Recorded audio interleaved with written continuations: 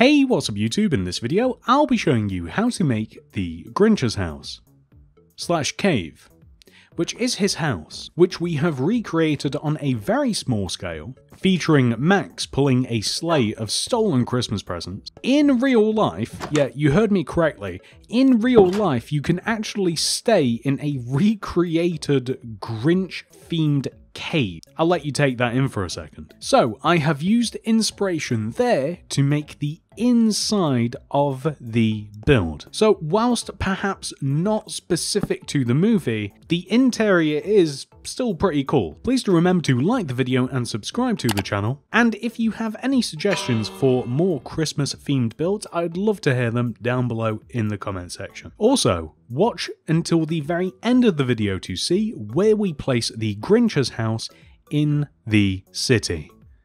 Here are some of the materials that we will use throughout the build. Not only will we need everything in this double chest, but everything in this single chest as well. Begin by placing 6 stone extending up from the ground. 1, 2, 3, 4, 5, 6. Extend to the right by 1, up by 2, 1, 2, and then right by 10. 1, 2, 3, 4, 5, 6, 7, 8, 9, 10. Down by 2, 1, 2. Right by 1, and then all the way down to the ground.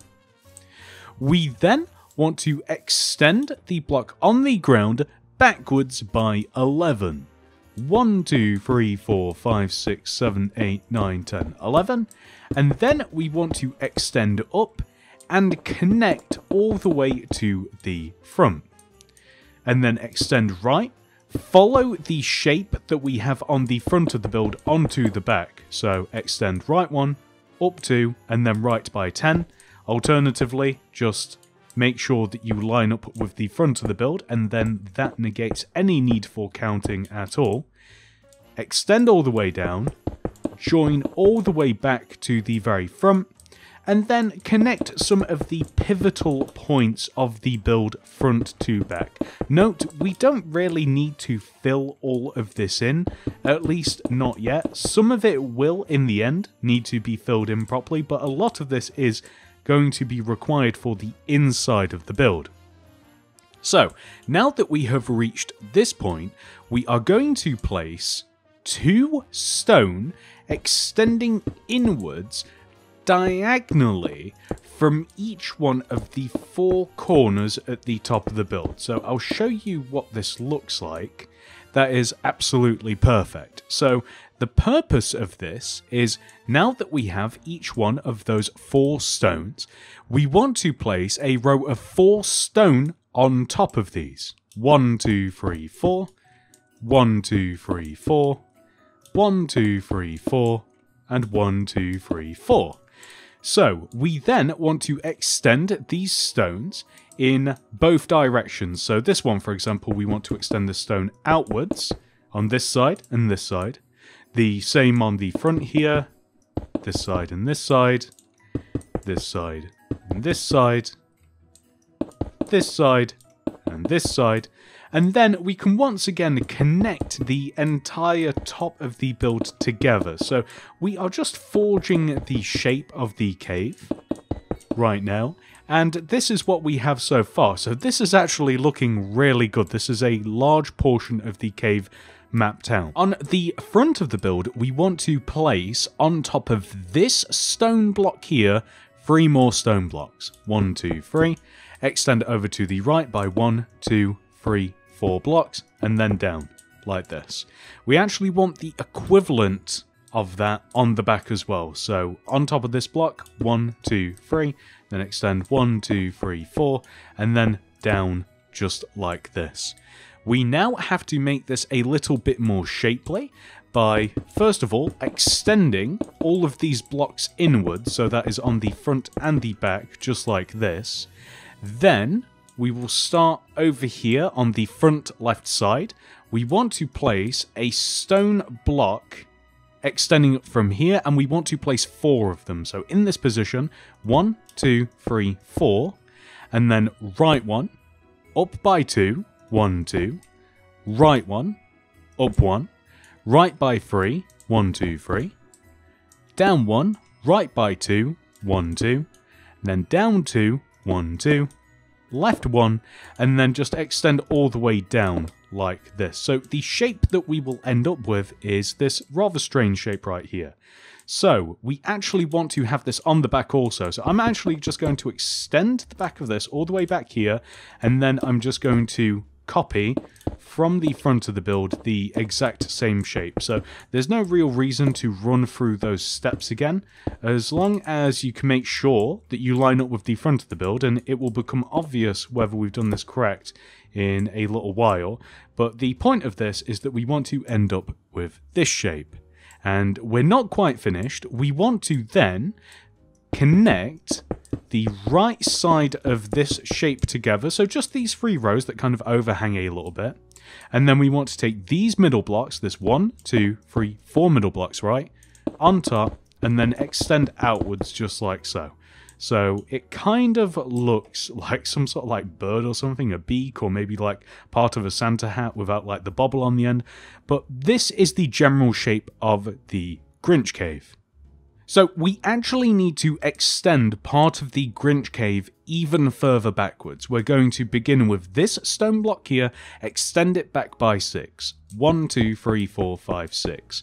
You can extend all the way over to the opposite side and join.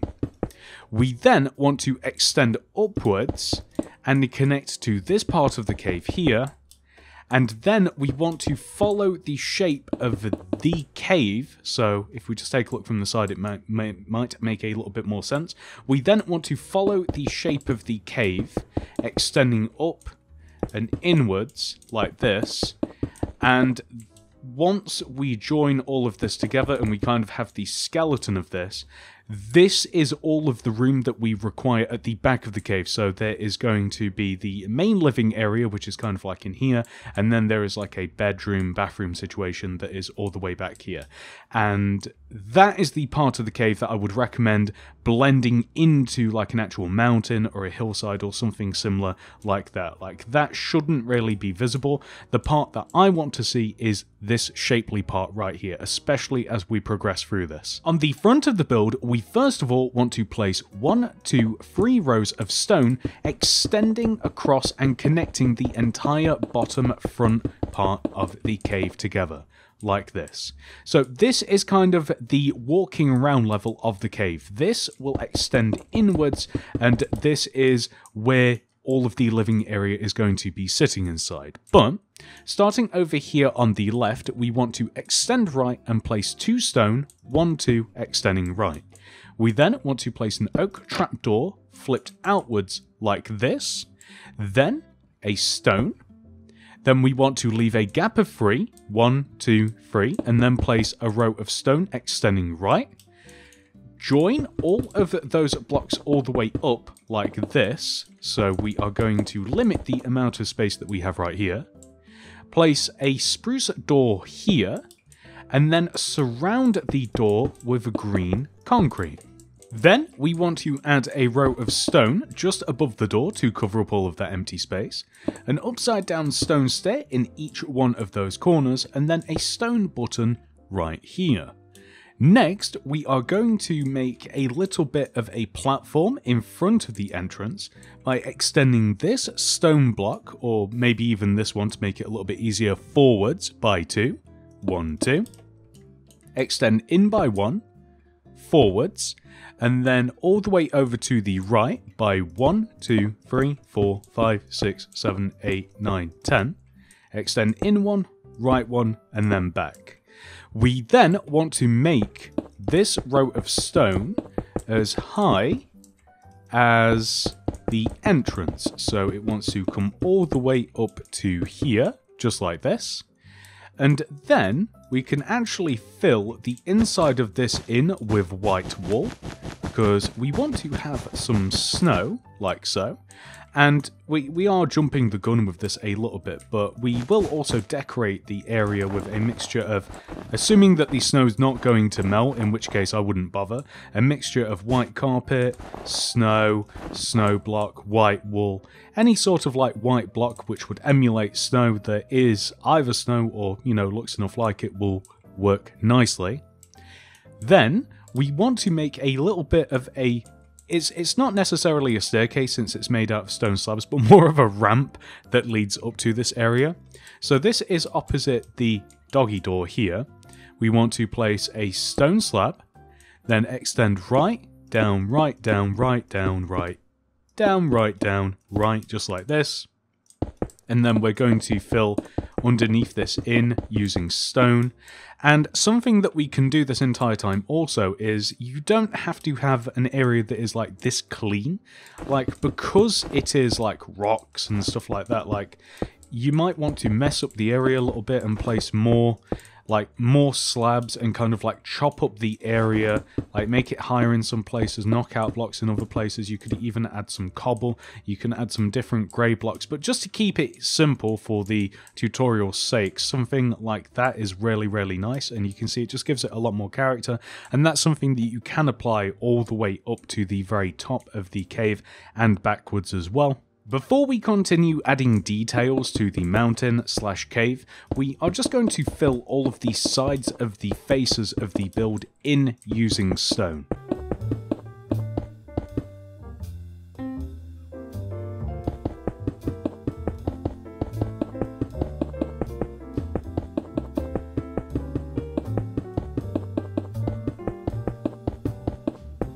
The goal of this is to make the inside of our cave area as hollow as possible, because that gives us more room to work with, and then we can artificially add depth and character afterward.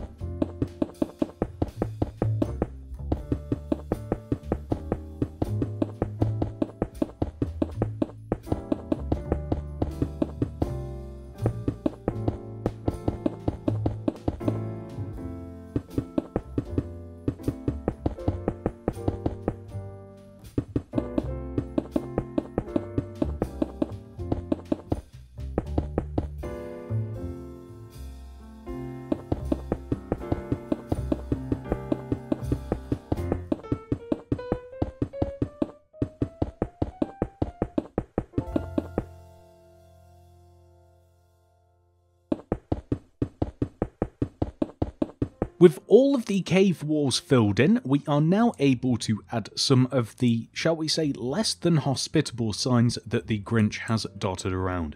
So the first of which is right here. This is a spruce sign stood up that simply says no entry. We have one back here that says no Xmas. We have a sign above the doggy door that simply says Max. We have a sign here that simply says go away. That might be my favourite one. We have another sign up here. So this is a little bit more interesting. We have an oak fence here, leave a gap oak fence here, oak planks on top, and then an oak sign in front of this. So exclamation mark, warning, exclamation mark, next line, Grinch. There we go. So those are all of the signs, and do feel free to dot more around if you would like to have more of them. But we also have a bunch of dripstone and andesite wall to add from this overhanging part here. So we are going to add a pointed dripstone here, a big one here, a small one here, an andesite wall here, a couple of andesite wall extending down like this, and then that might do. Yeah, that's looking pretty good. I'm pretty happy with that. If you want, you can even add like a button or something like that, and I think that that will do nicely. So I think that I'll do this a little bit more comprehensively at the end, but I'm going to use snow, and I'm just going to stack snow and white carpet, just kind of like all around, more so the visible part of the cave. So like I said, like the front part of the cave, like most of this would have snow on it, and depending upon how crazy you want to get, like you can really add some detail with this, like add some piles. Like you don't even have to add that much of it if you don't want to, but do mix some white carpet in as well, and any other sort of white block that you might want to add. I'm adding kind of like a low level, just kind of like on the upper part, so I don't think that solid blocks would look good necessarily, but coming all the way to about here, like I said, this part of the cave would preferably be kind of like hidden inside of a mountain, so only around here and these sides am I really looking to add all of the snow.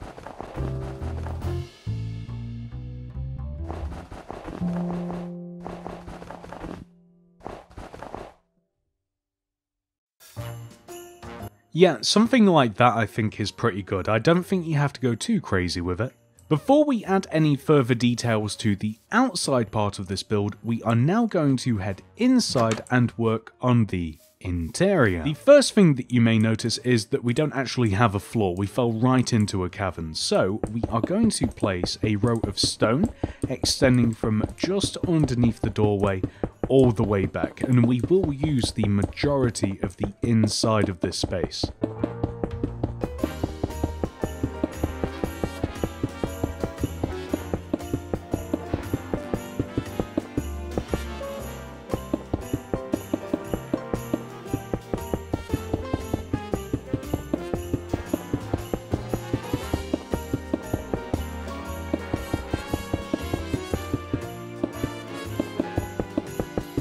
Next, we are going to add a layer of stone just behind the entrance area here to box in the door and the doggy door, just so that it doesn't stick out as much. There we go. Then, it doesn't really matter which side you pick for this, we want to make a wall that kind of cuts the cave in half. I actually think it's about here, but we need to have a row of 10, and let's mark this out. 1, 2, 3, 4, 5, 6, 7, 8, 9, 10. That's perfect. So we need to have a row of 10, and this 10th block here we are going to place a stone and then extend all the way across like this. So if you also have those little stones that stick out, you simply just want to extend them across and turn that into a wall, just like this. We also have to have a doorway opposite where we actually have the front door. I believe that that is it. That's perfect. So this is one room. That's another. We will leave that as it is for now.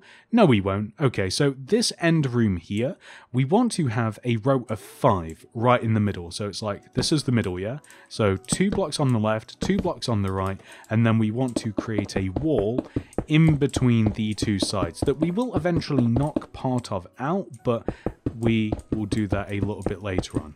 Or maybe we'll just do it now. So this is like the bedroom area, and we're going to knock a 2x2 row out here and a 2x2 row out here, and we are going to box the rest of this area in. So you can even add a cheeky bit of lighting by placing sea lanterns in the ceiling here and here as well, and stone just like this. But we can remove all of these bookshelves. That was just for measuring purposes, and you can see now we have divided the Grinch's Cave into 2 handy, 2.5 kind of 3 technically sort of rooms. But let's not get technical, I failed math. Step 1 in furnishing the cave. At the front right hand side of the main entrance, we are going to place a row of 6, 1, 2, 3, 4, 5, 6 bookshelves that extend all the way up and hit our stone. We will then extend the left 2 forwards a row and the right 2 forwards a row like this. Then we want to leave a gap of 1 here and place a mangrove stairs. In front of this, a dark oak fence with a daylight detector on top, and in front of this, a crimson slab. Against this wall, 2 oak fence, item frame, spyglass. So we have a kind of telescope. Then, underneath this area, we want to remove all of these stone and 1 row backwards, and we want to replace all of these stone here with black glazed terracotta, which is not a material that I get to use very often. Perfect. Next, we want to place a lectern here with a book and quill inside of it, a birch slab in front, left of this an end rod with a candle on top, left of this an armour stand in the corner with a red leather hat on the armour stand.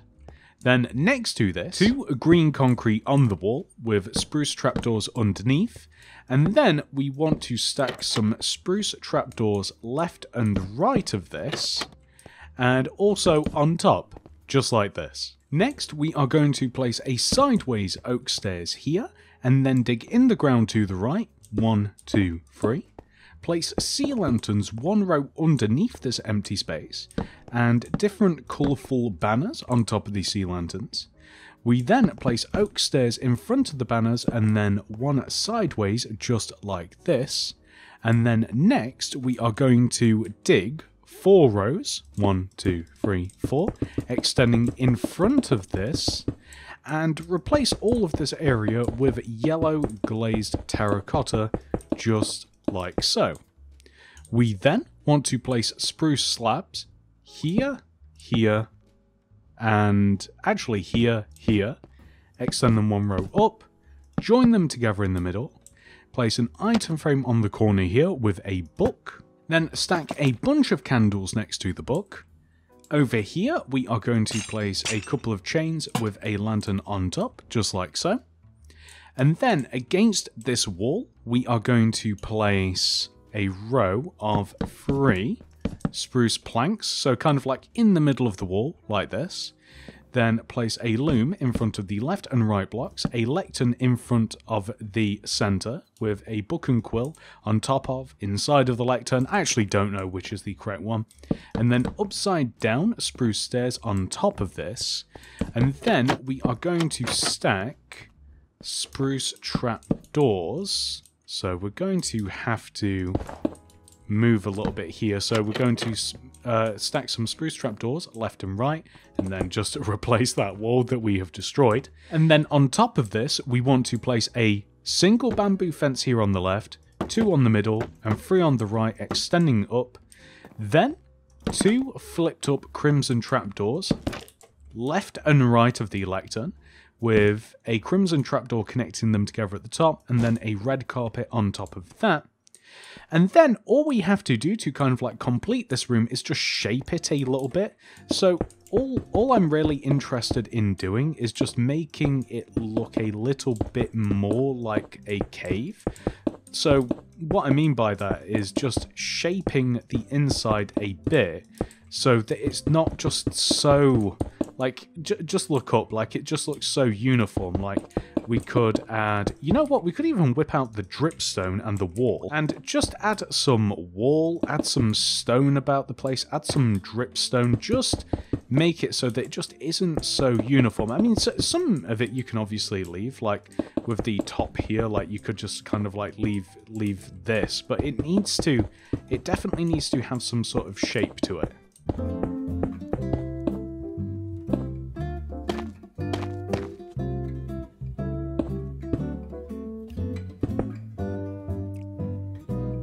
Like, it doesn't have to be too crazy. I think that something like that might actually have just absolutely nailed it, but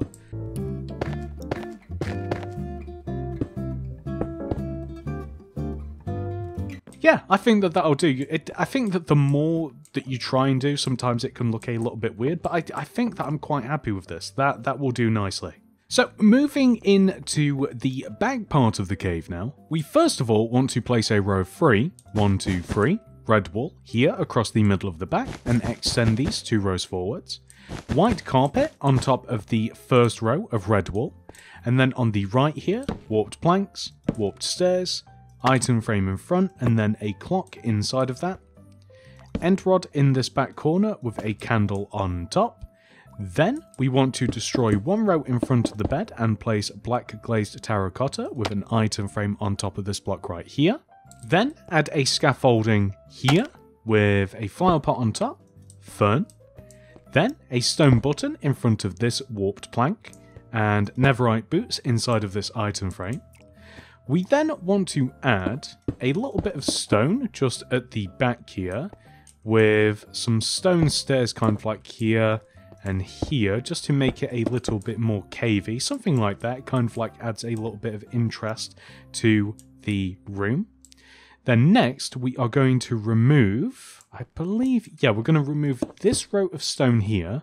And we want to make a mirror by placing a loom on the ground, white banner in there, with grey dye, add the bend effect, white dye in there, and then add a gradient effect.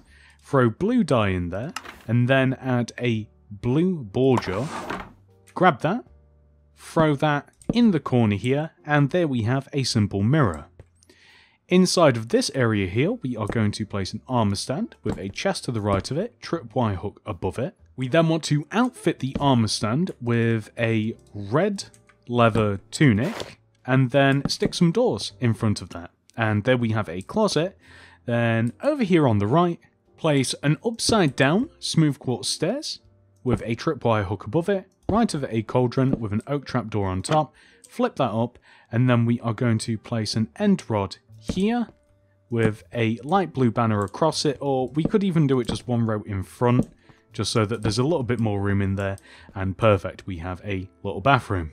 With that final bit of detail, we have officially completed the inside of the Grinch Cave, but there is a little bit more work to be done. So I really like the idea of having Max attached to the sleigh of stolen presents somewhere around this entrance sort of area. So in the ground, we are going to dig 2 blocks like this, replace those 2 blocks with mangrove slabs, and then dig this way 2 more times.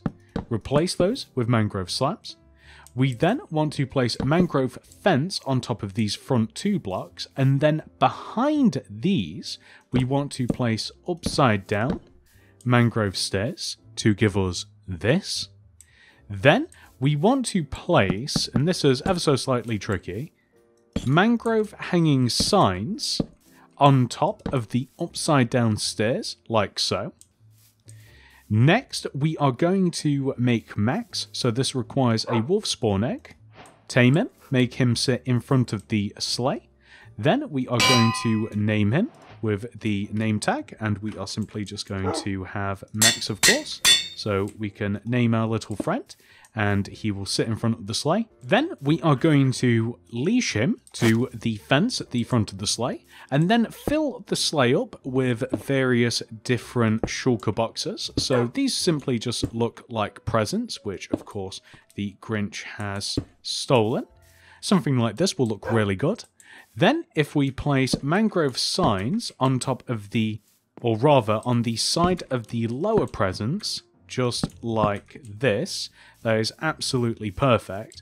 And the Grinch inadvertently stole some Christmas trees as well, so a plant pot with a fern in it or any kind of sapling kind of looks like that, and I think that that's just a really fun thing to have at the entrance of the cave. Next, I'm just going to add some spruce trees, kind of just to the lower left side of the cave, just because I think it'll kind of help to blend the cave into the environment a little bit. I'm going to try and strike a balance here. Like, I don't want too many, but I don't want too few, because it is kind of like a dense forest at the base of the cave. See, that might be a little bit too many, but something like that is perfectly good. And then we are also going to just add some snow around the base of this. So I'm just going to use white wall. Now, of course, this looks a little bit weird just out in the open in the middle of a grass super flat world, but integrated into some sort of mountain, I think that this would look absolutely awesome. Now, the closest thing that we have to a mountain in Mini City is this giant hill that this modern mansion was built on. So we are going to try and stick the Grinch's house covertly on the back of this hill. I think that will look really cool here, and of course it's an insane Easter egg to have. Like, if you come across this, then you are really exploring the city. And that's it. I do hope that you guys have enjoyed this tutorial. Please do remember to like the video and subscribe to the channel. If you're looking for more fun things to add to your city, whether they are cartoon related or actual city builds, look no further than the mini city and the cartoon house build playlists down below in the description.